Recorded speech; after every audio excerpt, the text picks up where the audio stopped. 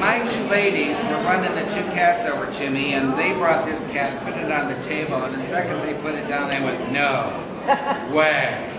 Oh my God, I got my hands on it, and I can barely get my hands around that chest. That midsection is as short as it can be, that back is as level as it can be, that coat is like glass and plushy and dense and full of life. His all 4 feet face forward, there's no cowhide in that structure. That tail comes to that beautiful blunt end on him.